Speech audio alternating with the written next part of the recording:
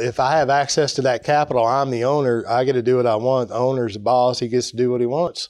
You know, the banker gets to do anything that he wants. Mm-hmm. So no, you don't have to wait. I do know in Nelson's book, he never showed a loan or withdrawal until after the capitalization period, whether it's 7 years, 4 years, 20 years, whatever it was. Yeah. Right? Yeah. But no, we can go right to equipment financing, and I know that's later in the book, but no, that boy had access to capital on day one, the first year, right? Some companies, 40, 30, 45 days after premium payments made on a new policy. I mean, my gosh, how fast does it have to be? I know we live in a world where everything is instantaneous, but no, you do not have to wait 4, 2, 7, 10, or any amount of years.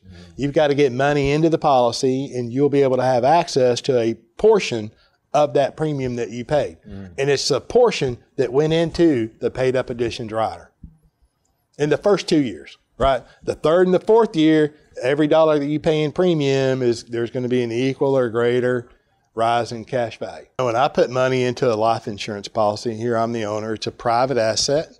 It's a private transaction between me and the insurance company, right? I'm in Texas. There are asset protection limits on life insurance and annuities because they're not investments, right? Life insurance is not an investment. We've talked about that. The short of it is there is asset protection in most states. Texas, it's unlimited.